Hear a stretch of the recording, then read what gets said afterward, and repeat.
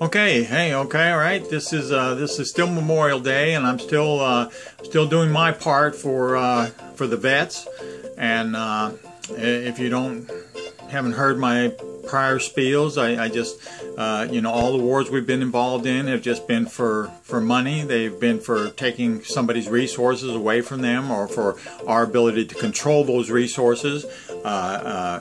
None of these countries, posed a danger to us.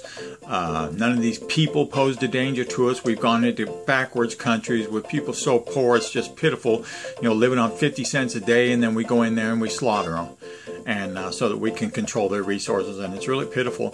And they send our young men as cannon fodder for corporations, so that corporations can make billions of dollars, and CEOs can get paid $1 million, $20, $30 million salaries and bonuses every year.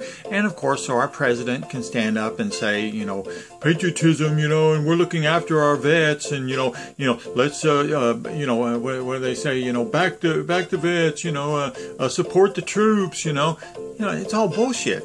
It's all this rah, rah, rah, but when the troops come back is when the true story is told.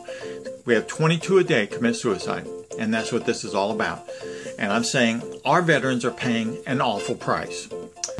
They have Hollywood-made commercials. Yeah, be an army of one. Sail 7 seas, delivering democracy for honor and fun. So you run to your recruiter, duty-bound and all aglow. They fill you full of deceit and lies. To a war zone? Oh, hell no. They tell you that boot camp is, well, it's just like Club Med. It's filled with fun and camaraderie, and boy, do you get fed. So on the dotted line you sign, your patriotism at all-time high. They tell you that the 13 weeks will be a cakewalk to get by. You enter as an atheist, you thought religion wasn't a worry, then you find that you're ostracized. If you're not Christian, you're not worthy. They indoctrinate with dominism, evangelical, charismatic crap. You better get it right, my friend, or they'll wedge you your jock strap. They tell you it's a holy war and you're fighting on God's side. And when you kill those damn Muslims, you'll feel God full of pride. So it's really very simple, recruits. They're evil and we're not. So kill with extreme prejudice. You'll be an unfeeling robot. You're no longer who you are. Your individuality is destroyed. They want mindless automatons who won't worry if they die. So off to the war zone you go. For country and faith you fight. You're forced to kill women and children. Then convince yourself it's all right. You watch your friends get blown to bits. Big soldiers, don't cry. You go out in the street tomorrow. The enemy must fry. Superiors send you out each day. Atrocities mount. They tell you they're not Christians, so their lives just don't count. They told you that our fight was for freedom and democracy. Then you found that it was just for all they want. Just plain hypocrisy. You found our country's global game is to own all the resources. If we don't own them right now, we'll take them with our forces. You saw your representatives shaking hands with known terrorists, and then you wonder why you sacrificed your life for these egotists.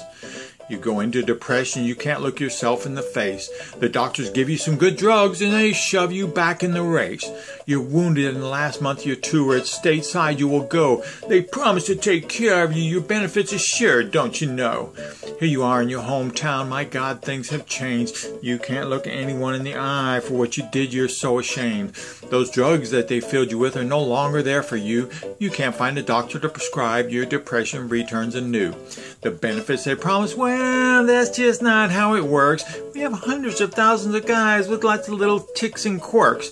You just have to tough it out your way back in the line. We'll try to get you next year if we can find the time. Racked by PTSD, nightmares frightening your mind, you're running from the memories, trying to leave them far behind. Your doctor bills are adding up, you still can't find a job. The benefits they promise you, just something else that they robbed. You see your picture of yourself in uniform and full of pride. You think back to all the crap, hey, they filled your life full of lies.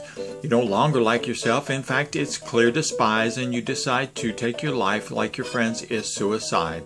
So 22 veterans a day take their life because they can't live with themselves for the atrocities they try to keep secretive. And that's very sad.